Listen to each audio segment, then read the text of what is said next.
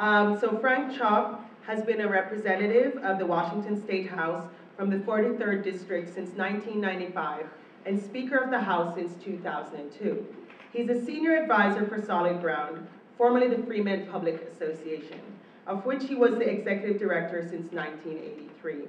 In the early 1980s, he was a manager of the North Community Service Center and the Pike Market Senior Center. For more information, you can check out frankchopp.org, and that's FRANKCHOPP.org. Kshama Sawant is an economics professor at Seattle Central Community College and a member of the American Federation of Teachers Local 1789. As an organizer with Socialist Alternative, she has been an activist in the Occupy Wall Street movement and an advocate of social justice for workers, women, LGBT people, and people of color. For more information, see stopthechopp.org. That's STOPTHECHOPP. I tried to go there, it didn't go anywhere. .org. And so with that, I'm going to get to the first question, of which I will ask who wants to answer first. I'll start. I think it's opening statements first. Oh, I'm sorry. Yes, opening statements, and then we will go to the questions. Thank you for noting that. So Speaker Chopp will start, and after that, we will have an opening statement by Dr. Sawant, and then we will have some rebuttals, and then I'll get to my questions. Well, great. Thank you very much for being here tonight. I appreciate the opportunity to speak at Seattle University in particular. I was a student here a number of years ago. I also very much appreciate the opportunity to talk to classes here at Seattle University, which I do about 3 or 4 times a year. I also want to thank Seattle University for hosting Tent City. Tent City was an organizing effort we started many years ago to draw attention to the homeless situation in our community. And the folks that have organized it over the years came to Seattle U, and Seattle U gave them a place to have their tent city, to continue not only living there, but also making a statement. I feel that's extremely important. I appreciate Seattle University's support of that. Basically, this campaign is for state representative. I ran for state representative in order to get things done. For my opening statement, I'd just like to give a few examples of what we've done just even this last year. The first one is that when you ask people around the state, not just in this district, but in other parts of the state, the biggest concern that many of the people raise is the whole notion of jobs. And so we passed the Jobs Now Act in the legislature, setting aside or allocating about $1.3 billion in funding for community college projects, affordable housing projects, a whole host of other energy efficiency projects, essentially creating 22,000 jobs in this society right here in this state, doing projects all across the state. We're very proud of that, and that was on top of a $7 billion jobs package that we passed a few years ago for transportation. That was about $7 billion, that's creating tens of thousands of jobs. When you go around and see these construction projects, that's what legislature did to raise the revenue in order to fund those transportation projects. So we stepped forward as opposed to the federal government, who is basically in a dysfunctional state and not able to pass Obama's Jobs Act at the federal level. We did it in Washington State. Second of all, we expanded the Apple Health for All Kids program. This is a program that we started a number of years ago, and essentially covers about half the kids in this state with health care, comprehensive health care. It's up to about 750,000 now. It's on the way to 800,000. The coverage of kids in the state with health care is about 98%, but that ain't good enough. We've got to get to 100%. We put some funding in this year to help on the outreach effort to get more young people enrolled in Apple Health for All Kids. And the main reason we did that was in order to succeed in school, you need to be healthy and ready to learn. We have a tremendous program there, and if any of you would like to help on the outreach effort for that, please let me know. Because we fundamentally think that healthcare is a right of the people. Third, we expanded the Housing Trust Fund by a significant amount.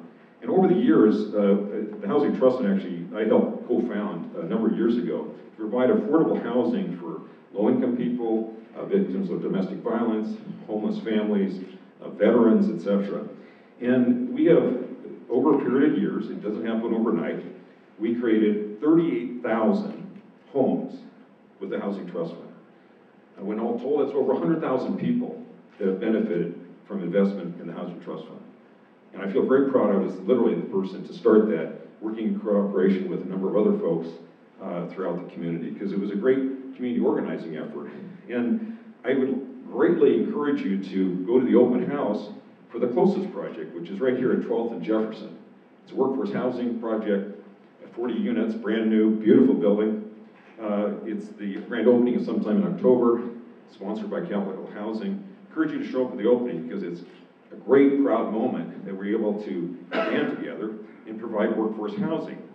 And why is that important? Well, one of the things we were able to do this year was to pass legislation to set aside about 37% of the local hotel motel tax to build affordable housing. And that is one of those projects that is similar to that we'll be doing in the future. Because the folks that work in the hotels, the restaurants, cannot afford to live here in this city.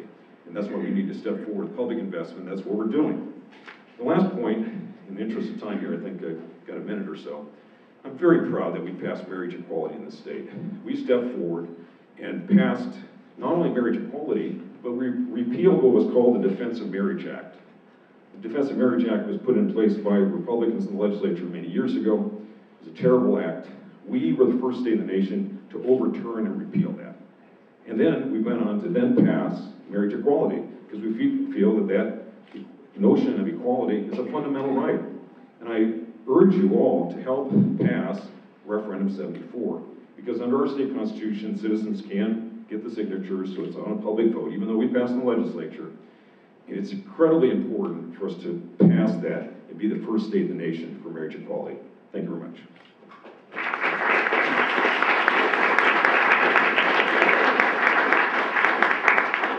Now we'll have the opening statement from Dr. Sawant. Thank you, Dr. White. I request the audience to please let me know if I'm too far or too close to the microphone.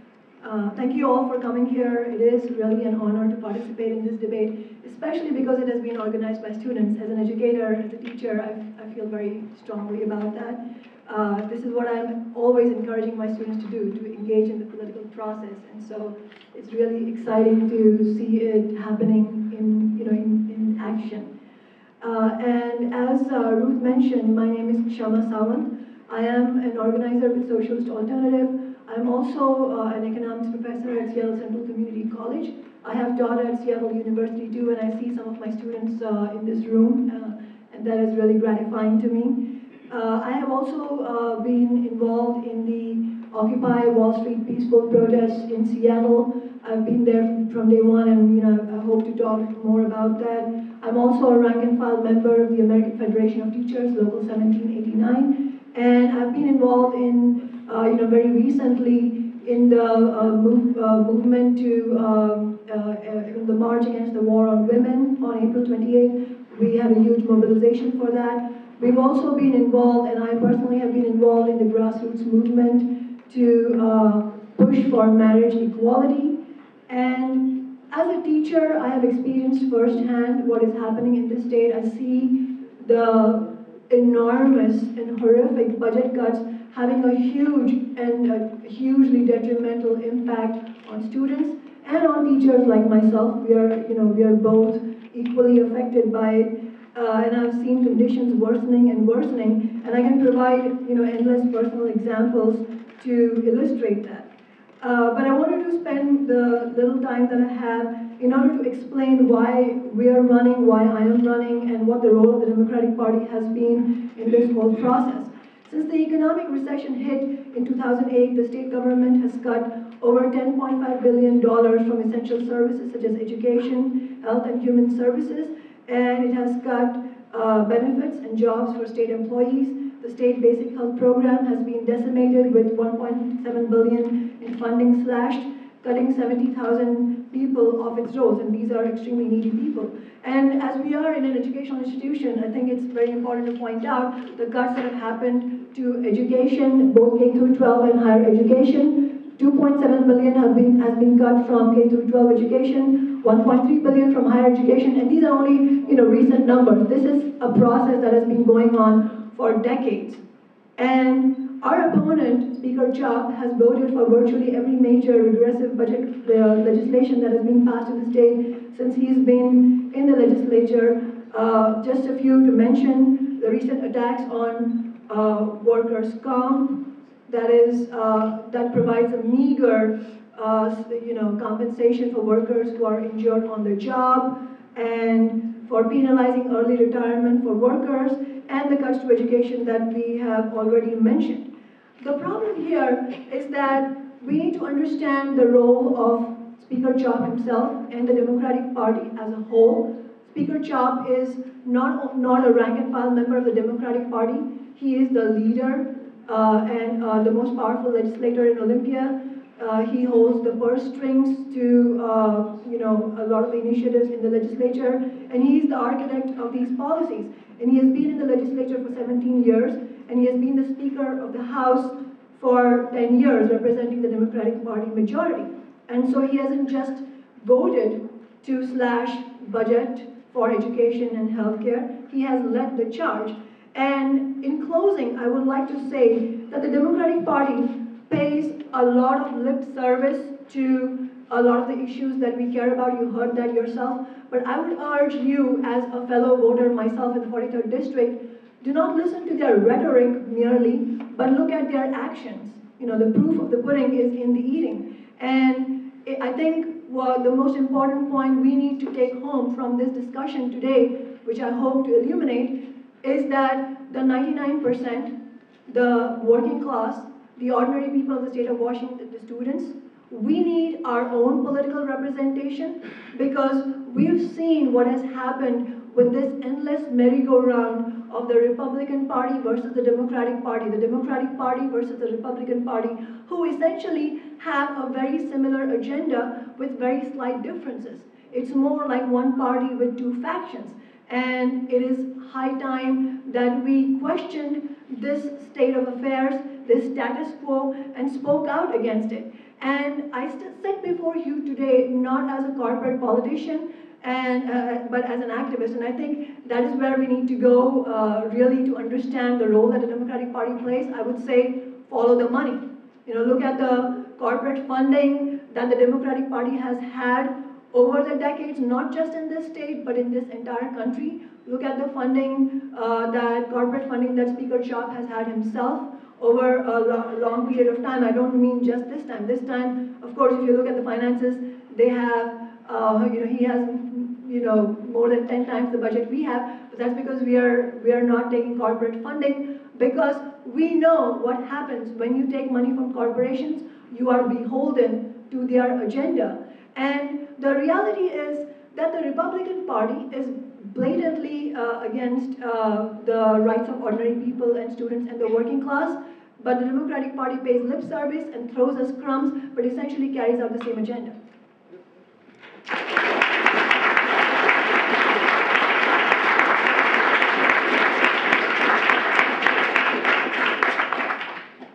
Okay, we will now have an initial rebuttal from Speaker Chopp, and then that will be followed by a rebuttal from Dr. Sawant. Well, first of all, I would encourage you to join the efforts across the state to organize on these social justice concerns.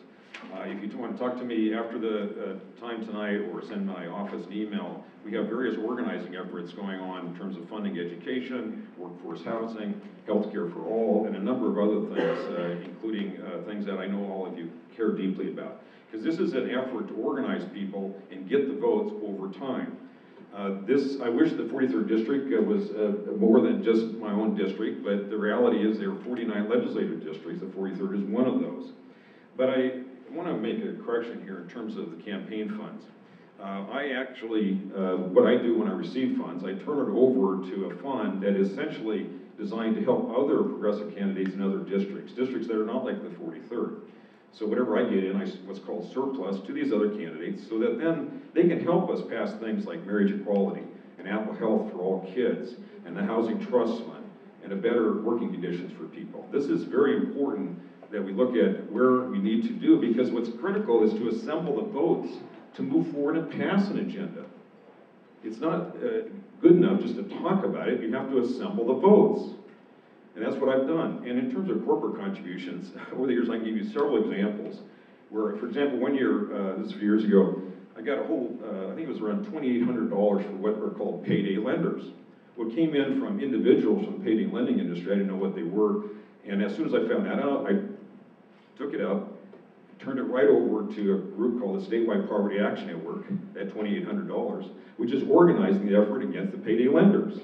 And we passed several pieces of legislation to restrict and make more just that payday lending industry. So these corporate contributions come in, I turned it right over to the group that was fighting those very corporations.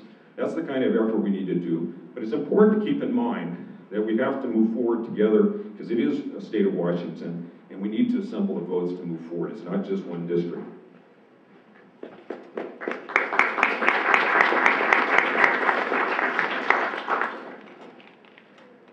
I've been asked to stand up because I think that helps the audience, so I'm going to do that.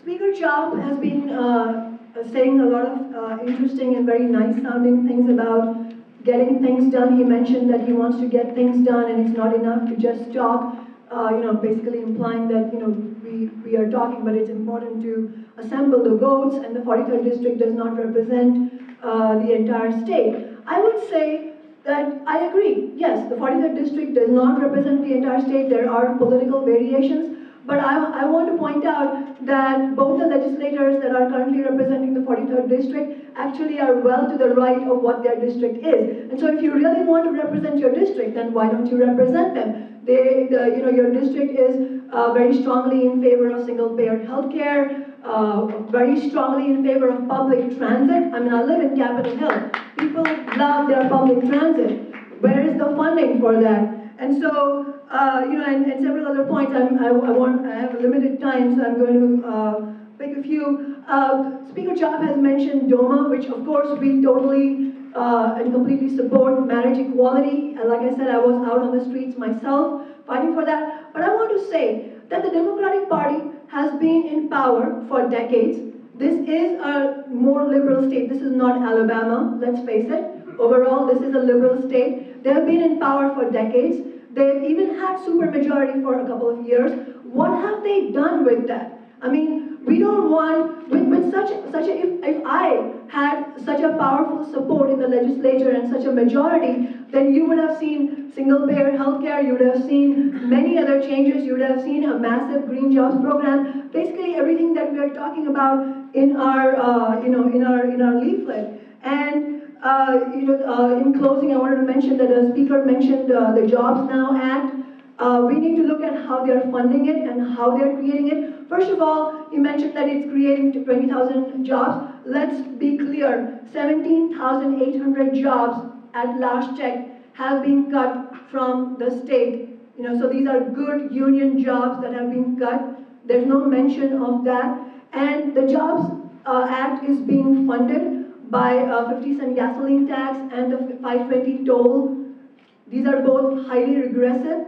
So that's like, taking money from the poor and then giving a little bit of it back and saying, here, we're doing something for you. I think the most important point that has not yet been mentioned is that we live in a really wealthy state which has super wealthy people and enormously profitable corporations. Why are they taxing ordinary people who have already been battered by years of regressive taxation by the recession? Why don't they tax the big corporations which essentially pay no taxes on their royalty?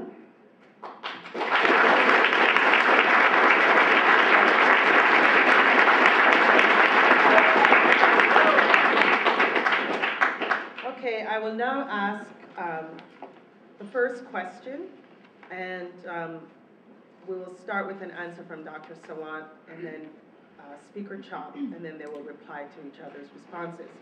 So the first question, the Occupy movement last fall brought into discourse the question of class and the unprecedented gulf between the 1% and the 99%.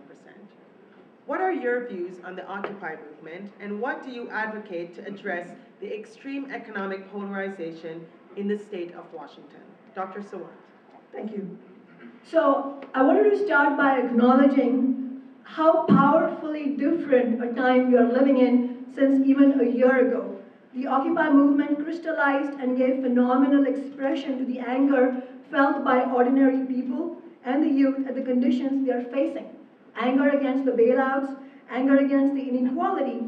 And I would also like to point out, as an economist myself, that the so-called budget crisis here in this state and nationally is the result of a crippling economic crisis that was precipitated by the financial aristocracy, not by ordinary people. But the burden of that recession has been placed squarely on the shoulders of ordinary people, on students, on the poor. And I want to point out that, the Democrats always like to talk about how conservative America is. And you know what I want to say? That, I didn't grow up in the US, but when I came to the US, and since I've been here, the thing that strikes me the most is how not conservative the American people are. If you talk about any progressive issue, and you look at the polls, the vast majority of the American population is progressive. So Occupy is another proof of that. The Democrats say the people are conservative, but the vast majority of people in America supported Occupy, while only 10% supports the US Congress. So you do the math. And I also wanted to point out, we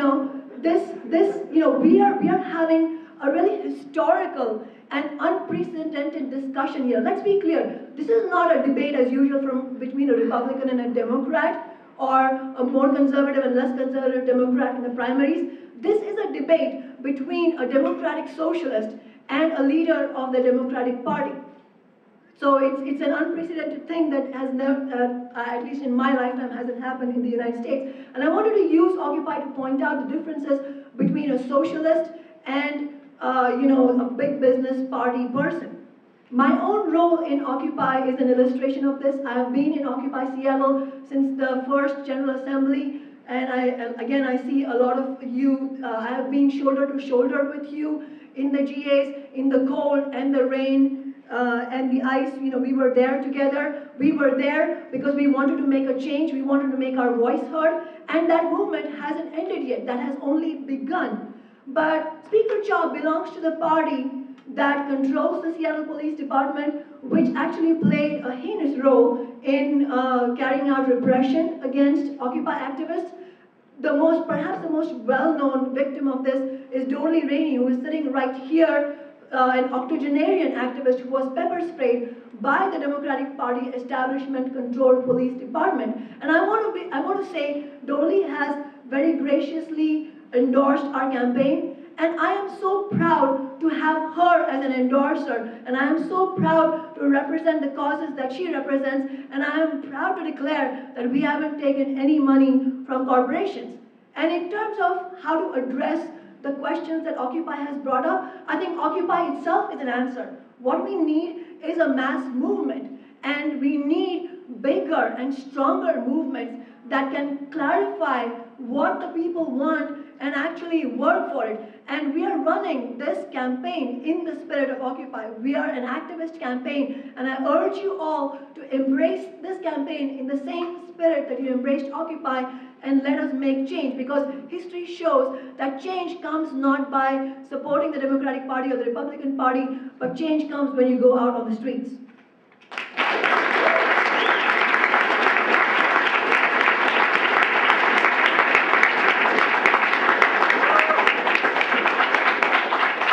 The Occupy movement is playing a very, very important role in this society. There is so much greed on Wall Street that it takes a movement to call attention to it and to work towards changing that.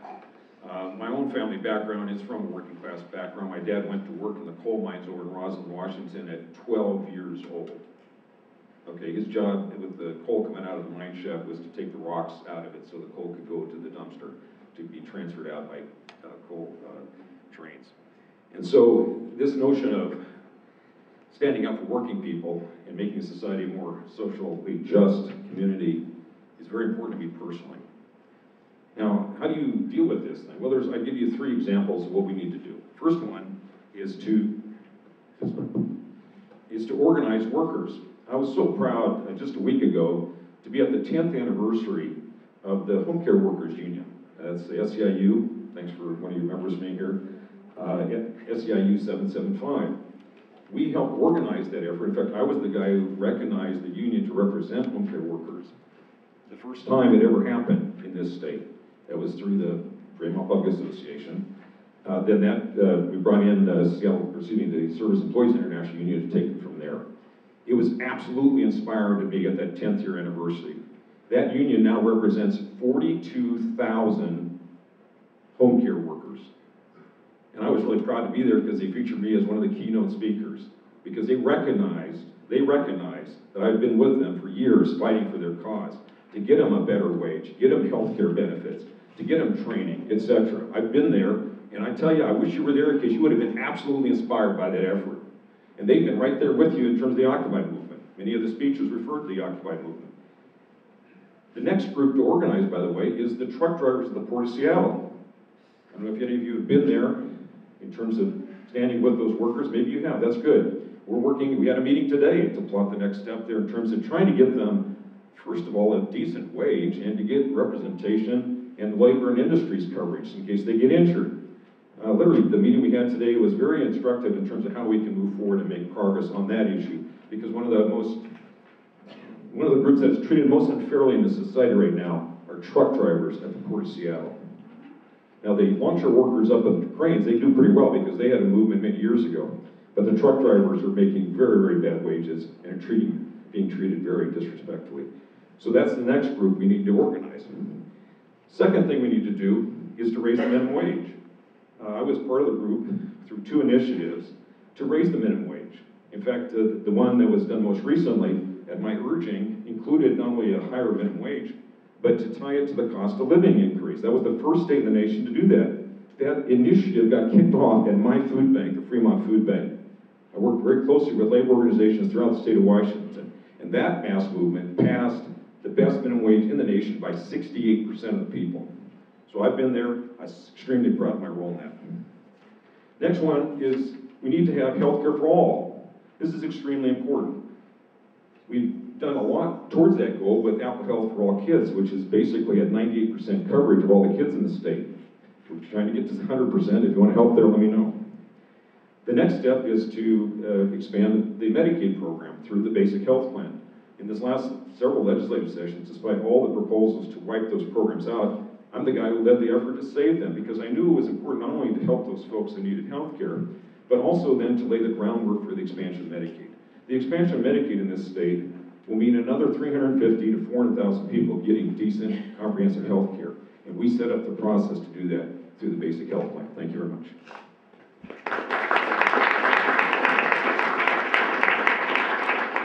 Dr. Sawant will now reply.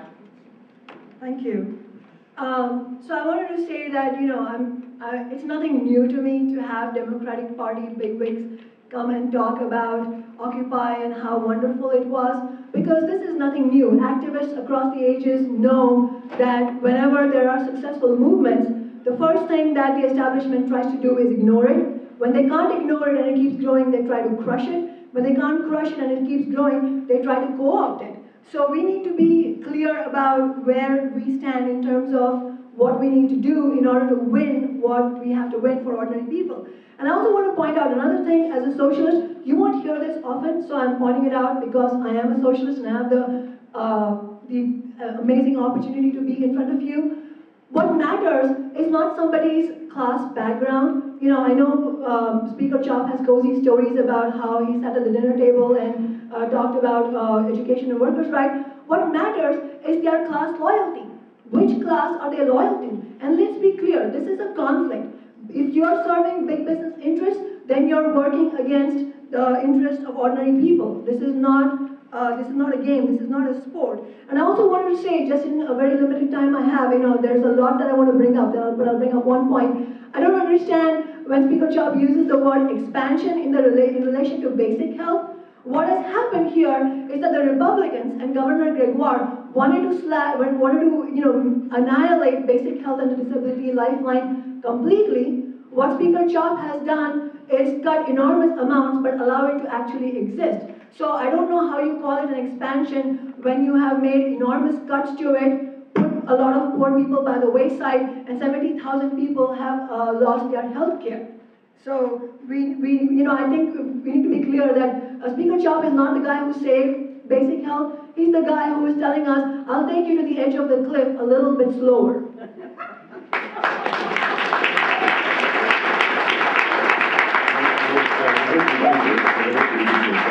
But basically, because of my efforts, we have led the effort to expand healthcare in the state right now by over 300,000 people, 300,000 folks. I've been working on these issues for many years. And yes, we had some budget setbacks because of the greed of Wall Street that drove the revenue to the state down. Yes, we had to realize that. And when we could, we raised some revenue with support of people throughout the state of Washington to save the basic health plan, save education programs and things like that. But we were put in a very difficult situation because of what happened in Wall Street and the economic collapse. Now, the other thing is that I really wish, in fact, you're invited, Kshama, to attend a home care workers rally. These are home care workers who take care of folks who are elderly and disabled. Those are real folks doing real jobs that really matter to people, because when you get old or disabled, you need somebody to help you, and sometimes your family can do that, like my mom took care of my grandma at home, but nowadays that doesn't happen very often. And so it was absolutely incredible, incredibly important that we care for folks who need that help. And we led the effort to do that. 42,000 people in that union. That's the second largest union, I believe, in the state of Washington. I'm very proud of that effort, working with them for many years to get the job done.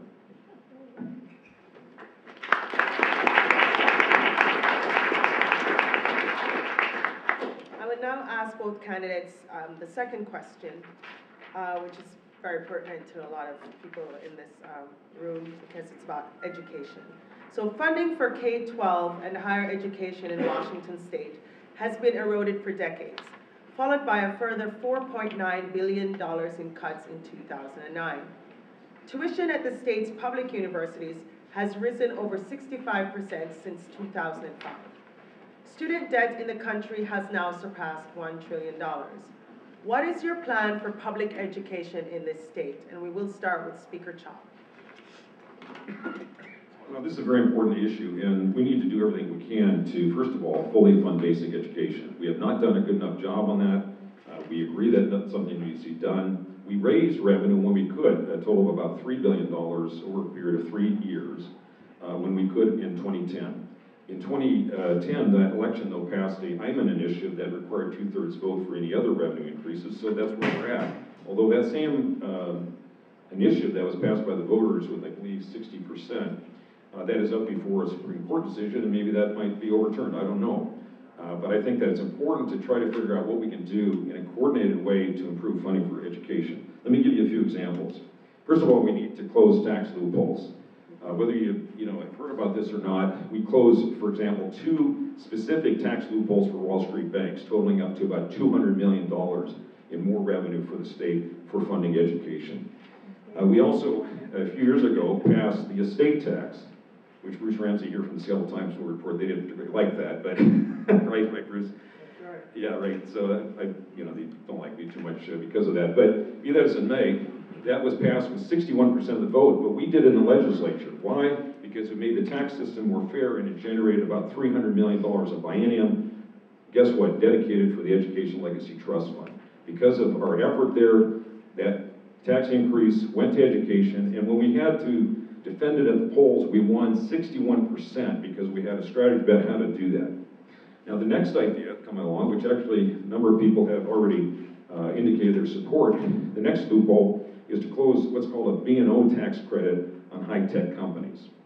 This was started in 1993 before it was in the legislature, and it basically gives high-tech companies an extra tax break. And what we did was we're going to sunset it and dedicate that revenue to higher education, but I guess my time is up, so yeah, sorry.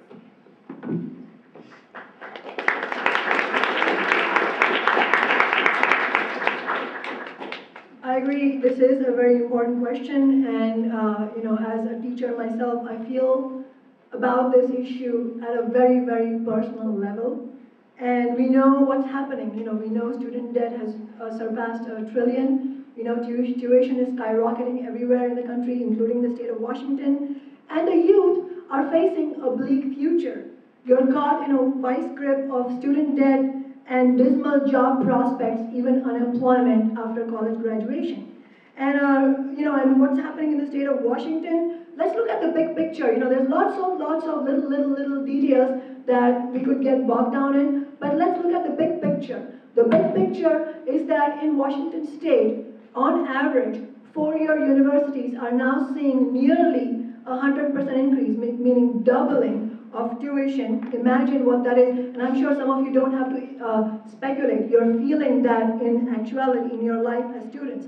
And the tuition at community college and technical colleges has risen by 54%. 41% of evergreen students are at the poverty level, and students are asking where they can park safely at night because they are living out of their automobiles.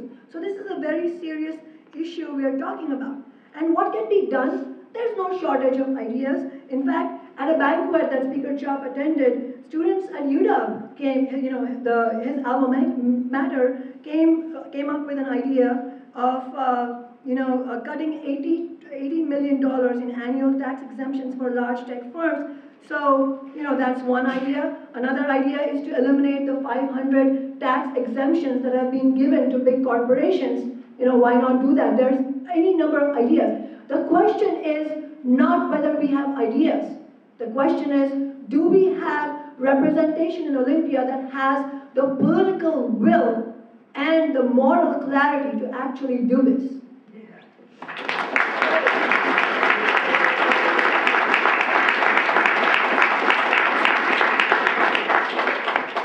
We'll have a response from Speaker Chopp and then from Dr. Sawant. Well, building on that, the meeting you're referring to with the students at the University of Washington, that's the group I proposed this idea of getting rid of the tax loophole, because we found that the biggest beneficiaries of that tax loophole was Microsoft, which doesn't need it.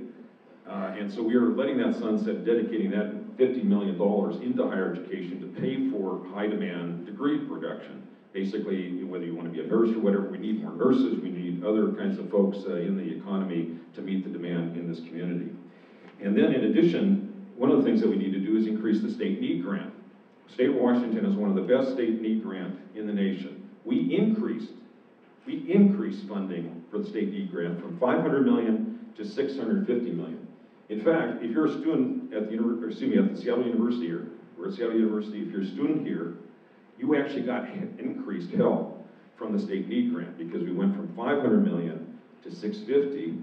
Now, the state doesn't set the tuition at Seattle University. Your board here does that. But we provided extra money because the students going to Seattle University, if they're qualified economically, get an extra boost because of that effort. We have one of the best in the nation, very proud about that. Because if you look at the demographics of some of the universities, like the University of Washington, there's a high degree of wealthy families whose kids are going there. Well, if they're wealthy, they ought to pay more tuition because they can afford to do that. The state dollars should help the low-income students who are struggling in order to get through college. This is extremely important. Yeah, thanks for recognizing that. I think you only gave me 2 minutes before. So. 4 minutes. Oh, thank you. That's all right. I didn't think I'd talk that long. Okay, so how do we deal with student loan debt? Here's a very specific idea. In the state, there's about $250 million being raised every 2 years for what's called the Public Works Trust Fund. What does that do? It lowers the interest rate on local public works, things like curbs and gutters or water projects, things like that. So that now the interest rate that those local governments are paying is like, I think it might be 1%, because it's subsidized. Well, I'm proposing the same thing. If we can do it for potholes and water projects, we ought to do that same help for students to lower the interest rate. Now, when the Republicans were in charge under George Bush, the interest rate went up as high as 16% on student loans. Obama came in, reformed it, got it down to, at one point, at 3%. It's crept up again, I think, to a certain extent. We need to work to find a revenue source to basically set up a trust fund for student loans to subsidize the rate and basically do the same deal that I had. When I went to the University of Washington, graduated from there, I had a National Defense Education Act loan at 3%. I borrowed $3,000, paid it off early because I only had to pay 3%. We have got to do something to wake up the society and not wait for the next Sputnik to go overhead to jar us into action. So we have this very specific proposal to provide the same deal to low-income students just like I had at the University of Washington.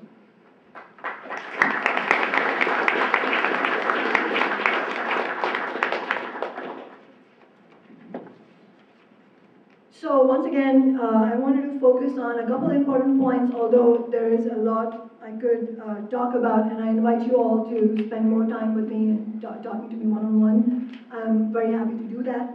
But I wanted to say, one of the things that I hear a very common refrain in Speaker Chopp's talk is that it's very difficult to do because this is the greed of Wall Street and the Republicans. I mean, there's always something. I mean, the question is, if you've been in power for decades, how come you're coming up with an excuse every single time there is a problem to do it? And I want to give you a very good example of how we need mass movements and how, in reality, it doesn't matter how good an initiative is that people put in front of the Democratic Party. If they don't want to pass it, they're not going to. So a very good example of that is what happened in the year 2000 to 2003.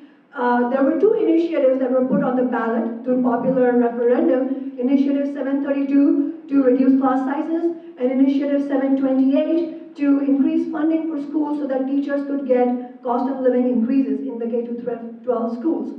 So guess what happened? In this very conservative state of ours, Initiative 732, which was to reduce class sizes, got the highest vote approval in history of the state, 73 something, you can go and check it, it's 70 something.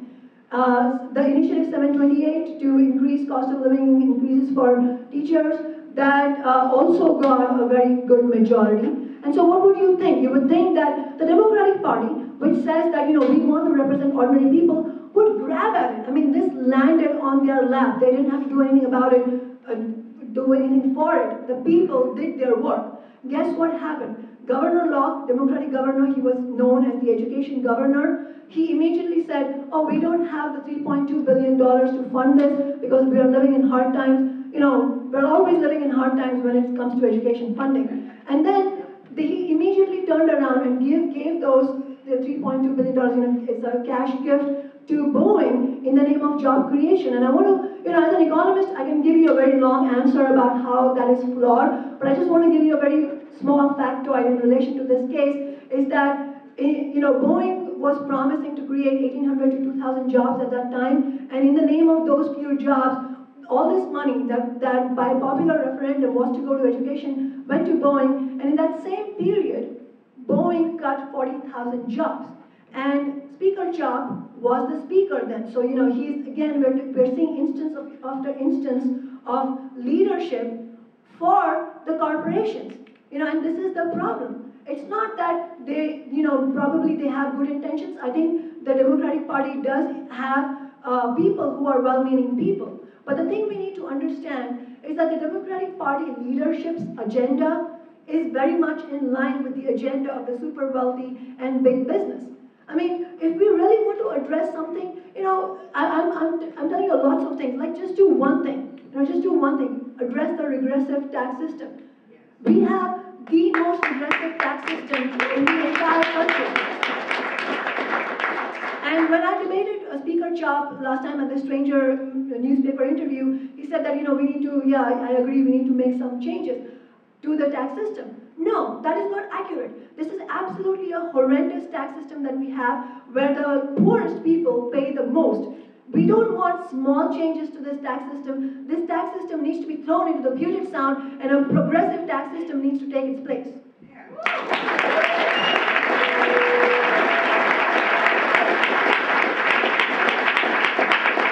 I agree that this Texas we have in the state is one of the most progressive. We're gonna, yeah. I don't have rebuttal to the rebuttal. No, I don't. No rebuttals to the rebuttals. What we God, I was gonna roll there. I want to thank both of you for some very thorough answers, especially to the second question, which is really important to me as well as a professor. At this point, we're going to have closing statements, and we will start with Dr. Sawant, and then with Speaker Chopp, and then we will open the questions to the audience, and you will have a limit of 2 minutes. So if you're out there preparing your questions, I'm asking for a question and not a comment. And so we will have, you can direct it to a particular panelist or to both. So first, I will get the closing statement from Dr. Sawant. So in my closing statement, I wanted to address the most immediate question at hand, which is, should we as voters support the Democratic Party and continue supporting them till the end of time, or should we fight for our own interests by creating our own representation? And we need to understand that, it's not a very mysterious and complex thing. It's very clear. You cannot fight for ordinary people and students and the poor while you're feeding at the trough of the same big business that Republicans feed off of. So we need a party, we need representation that is not run by big business interests, but by ordinary people like you and me. Olympia is littered with the progressive bills that were chewed up and spit out by the two big business parties. And there are several examples. I gave you the school initiatives right there. So the reality is this. We need to pick a side. Which side are we on? I'm a socialist, I'm an ordinary person, I'm a worker, I'm a teacher. I'm on the side of the 99%. And this is economics, this is just basic understanding. We cannot solve these huge budget shortfalls without taxing the corporations and the super wealthy and ending corporate subsidies. And basically, the bottom line is this. The money has to come from somewhere.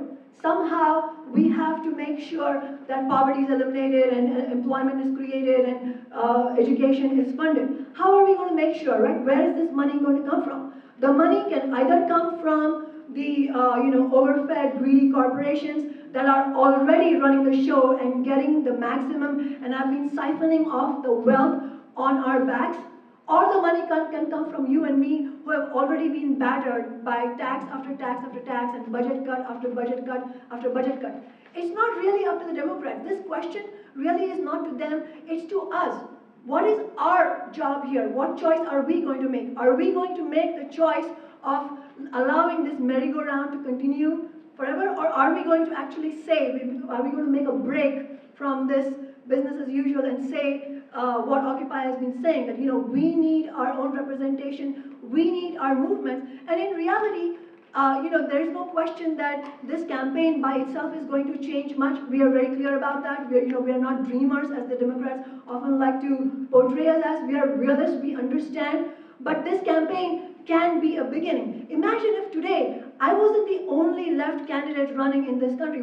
Imagine if 200 other Occupy candidates were running in this country. Imagine how different the debate would have been. Think about that. And I want to leave you with a few closing notes. One is that of course, we are running to win, but we are also very clear that the system is rigged enormously and all completely disproportionately against us. So we want to make sure that everybody understands that our campaign is not an end in itself. It's the beginning of something, but that beginning of that wonderful something cannot happen with just me standing here. We all have to be together. We have to make sure that this campaign can lead to many other campaigns, many other movements, and again, just let's state reality. We need a revolt. We need a huge movement to really shift things. I mean, things have been going really, really bad for us, not for the 1%. So let's start fighting for us. And in that spirit, I wanted to say that our campaign is hoping to start the dialogue for running a slate of left-leaning candidates for the city council, for the mayor. And in closing, I wanted to say that Speaker Chopp, I'm glad he's come here. He's also agreed, I think, to come to a stranger-sponsored debate. But time is running out, and I really urge you, Speaker Chopp, can we get together, your office and mine, before the end of this week, and nail down some dates, because I think people are hungry for debate.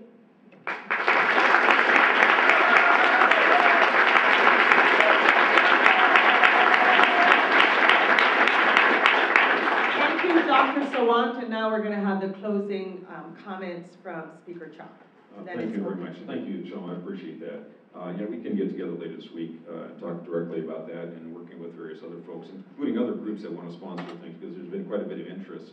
Somebody was from Seattle Central Community College talked about that. So just to clarify a couple things, when the initiatives on Initiative 728 and 732 passed, they passed overwhelmingly. I was heavily involved in those campaigns. But there was no revenue to pay for those things, to reduce classroom size or pay higher COLAs for teachers. And frankly, if you don't pay for it, it's sort of like mom and apple pie. Everybody's in favor of teachers' salaries going up, and everybody's in favor of lower class sizes. But I worked with the teachers and the other public school employees to restore the cuts that happened several years ago. And because of that, I earned their trust, and I'm endorsed by the WEA, the Washington Education Association, the public school employees, the League of Education Voters, and countless other education groups. Because what this is about is building not only a movement, but a coalition of folks that can work together and move an agenda positively. And I'm very, very proud about this because I've worked for years in terms of working and reaching out to people to work on specific issues and programs and projects. And I'm proud to say that I'm endorsed by Equal Rights Washington because we passed marriage equality. We have the best pro-choice legislation in the nation, and that's why I've been endorsed by NARAL and the Planned Parenthood votes. I work all the time with the labor groups. I've been endorsed by the Labor Council, the WEA, the Service Employees International Union, the Aerospace Machinists, the State Council of County and City Employees, Children's Campaign Fund, Sierra Club, Cascade Bicycle Club, etc., including my most recent endorsement, which was from the Amalgamated Transit Workers Union. Because I particularly like to point out that we have worked together to actually address issues like transit, because that's incredibly important, not only to people in this room, but to the broader society in terms of dealing with transportation issues. A few years ago, we provided enough funding through our efforts at the state level to provide about $150 million per year in more transit funding. That was a tangible accomplishment that had we not done that, there had been a massive amount of cuts, but instead we actually increased transit service a few years ago because of that. So my goal in life is to build coalitions, bring people together, have specific solutions about how we can move things to make things better for people, and then get the job done. And that's what I've been spending my entire life in, and I'm proud to be here tonight with you. Thank you very much.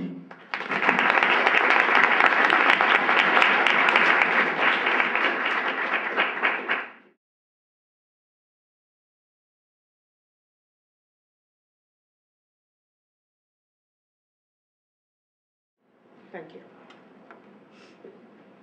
Hi, Mr. Speaker. I'm Dorothy Rainey.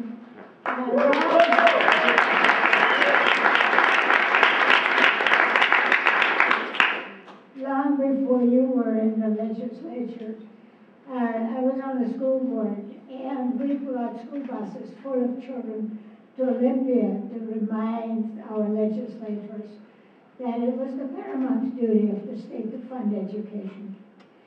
In those days, we still had funding for education. Ever since then, every year, education has been cut and programs cut until we now have a bare bones education system. And still, you are not fulfilling the duty prescribed to you under the state constitution. I would like to know when we can expect a better effort on education. This has to stop. It's been 40 years that we used to go down there and beg our democratic legislators and governors to help us. Thank you. Thank you very much for all your efforts over the years. Yes, we need to do a better job of funding basic education, no question about it. But several years ago, we actually significantly increased funding for education. We paid for the classroom size reduction. We paid for higher teacher salaries. We paid additional catch up on the teacher salaries. We paid for the Learning Assistance Program, which helps poor kids do better in school. We paid for the Apple Health for all kids to make sure they all had health care so they were healthy and ready to learn in schools. And then the Wall Street debacle happened, and that presented an incredible challenge to us, but we rose to the occasion as best we could. Was it good enough? No, I think we need to do better. I agree with you. But we did raise some revenue, some significant revenue, to offset further cuts. And we are on the path to working with people, including all of you, to find the resources necessary to fully fund education. So I appreciate your question. Yeah, you can respond as well. Thank you. Well, yes, we know the recession happened, but look at the profits that the corporations are making over the years. Why is it necessary to cut education in order to deal with the recession? In fact, first of all, let me tell you just a very small economic point here. The reason Washington State went into such a hole with the state budget deficit is precisely because the tax system is regressive, and because it depends on consumer buying, which really collapsed because of the recession, because the burden of recession falls on ordinary people. You didn't have that budget coming, that revenue coming in. There you go. There's a very clear mathematical case for progressive taxation. But I want to say that, if you look at the profits that corporations are making, Microsoft last year alone made $23 billion in profits and is currently sitting on $36 billion of cash reserves. Why is it that we are being nickel and dimed when there is so much money and this state is awash in wealth? The Seattle metropolitan area has the 10th largest concentration of wealthiest people, households with more than $30 million in wealth. Why aren't we taxing wealth? Why aren't we doing all these things? And lastly, Speaker Chopp mentioned that there was no money to fund the initiatives 732 and 728, but I don't understand that.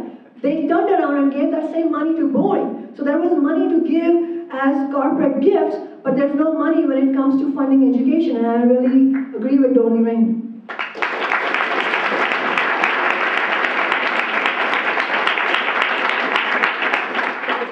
Yes. Yeah, in the blue, sorry, with the peach. Yeah. Hi. Since 2009, Washington State has received $42 million from the federal government as a reward for the Apple Health Care program for kids. Since it's a reward, apparently the government does not have to reinvest that money in Apple Health.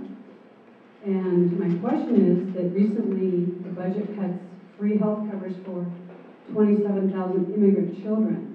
My kids go to school with homeless kids and immigrant kids, and I don't care if they're here illegally or not. I want them to have health care. So why didn't you take this money, this $42 million, and put it into health care? Well, we did. It was actually 30,000 kids, and we funded them. I'll give you the budget figures. That was one of the big budget issues. There were proposals to cut that 30,000 kids by the governor, by the Republicans, by others. But we said, no, all kids ought to have health care. And we funded that using that $42 million, which we were very proud of because it was based on getting the numbers up in terms of percentage of kids enrolled. So we met those goals. We got this bonus payment from the feds. We then invested it right into funding more health care for children. Literally, that's the case. You're responding as well. Yes. Okay. I wanted to say that before we get lost in the alphabet soup of this, all these many programs for healthcare, a little bit here, a little bit there, there's a very easy solution: single-payer healthcare. And I wanted to.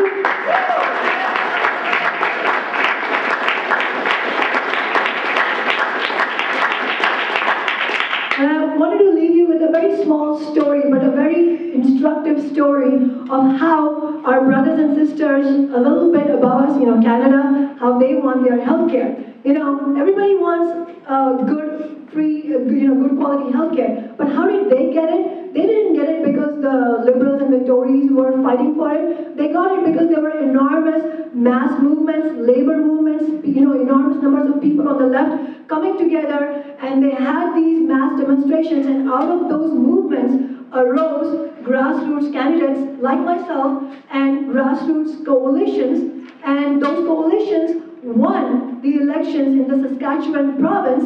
And the first thing they did was institute a big, broad-based set of social programs, and single-payer healthcare was one of them. And it was enormously successful. There's a reason why it is, because it works. Because you don't have, insurance companies and pharmaceutical companies taking away big chunks of it for their own benefit. So what happened in Canada?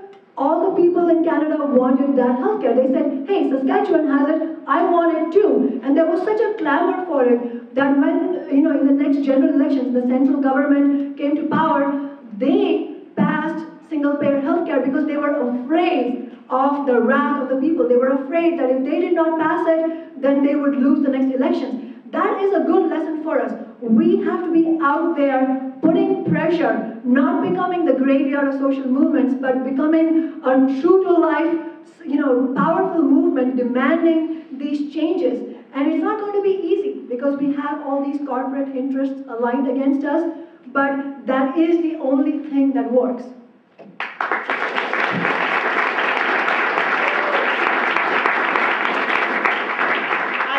To be the bearer of bad news, but our speaker has another commitment and has to go.